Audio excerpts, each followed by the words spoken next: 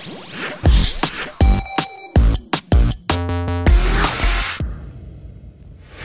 will be coming back, and I'm bringing my new toys with me. Hello, it's Leon here from Games Radar, and I am joined by David Michelham, who's a news editor on Official PlayStation Magazine. Hello. And, well, we're talking about Kojima and Silent Hills, and it's not looking good, basically. Continuing Konami's theme of removing Kojima from everything, they have now taken his name off of Silent Hills. It's gone from the website. There used to be a Konami and a Kojima Productions logo in the bottom left-hand corner. That's now gone. I'm not sure exactly when. I had a look on the Wayback Machine, the Internet Archive, and it was there up until March 19th. That was the last snapshot that was taken, which was after all the trouble kicked off for Metal Gear Solids. Solids, plural? Solids? Well, no. This is the thing. It was noticed that Kojima's name was taken off of the Phantom Pain. Yes. But when you actually go and look on the Konami site, his name's also been taken off of Ground Zeroes. It's been taken off of the HD collection of all the previous games. It's been taken off of Zone of the Enders and now Silent Hill.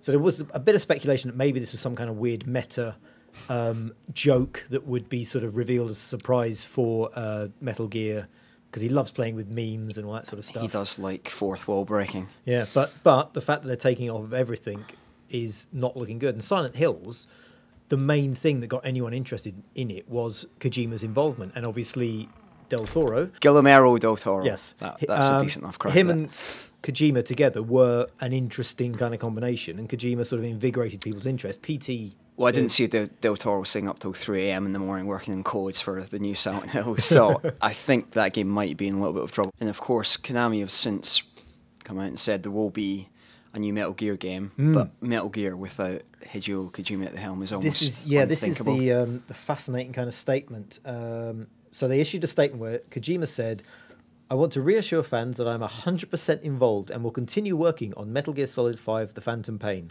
I'm determined to make it the greatest game I've directed to date. Don't miss it."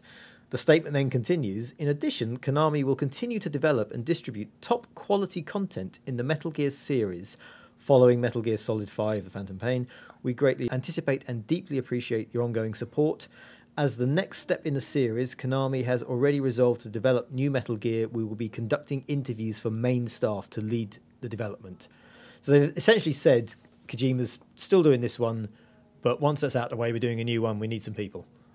Yeah, I honestly like the concept of continuing Metal Gear. I mean, Hideo Kojima is Metal Gear for all its flaws, for all its little esoteric details. I mean, that is just Kojima. Getting back to Silent Hill, I mean, that element of the switching the pads and the weird ideas and the meta stuff. I mean, meta stuff would have been ideal for Silent Hills. There was all this talk that one of the rumoured plot lines for Silent Hills was that the game had come alive and was unhappy that it had been left behind, because it talks about, there was all this talk about it knew it was real, did you know you were real, and all this kind of idea that the story that was teased in the PT trailer, the PT playable teaser, I should say, sort of indicating the game as self-aware and was coming back for revenge for being forgotten about. None of this surprised me. I mean, this is the man who made a game for the Game Boy that was literally powered by the sun in Bokta. I mean, it was a solar-powered game. Yeah.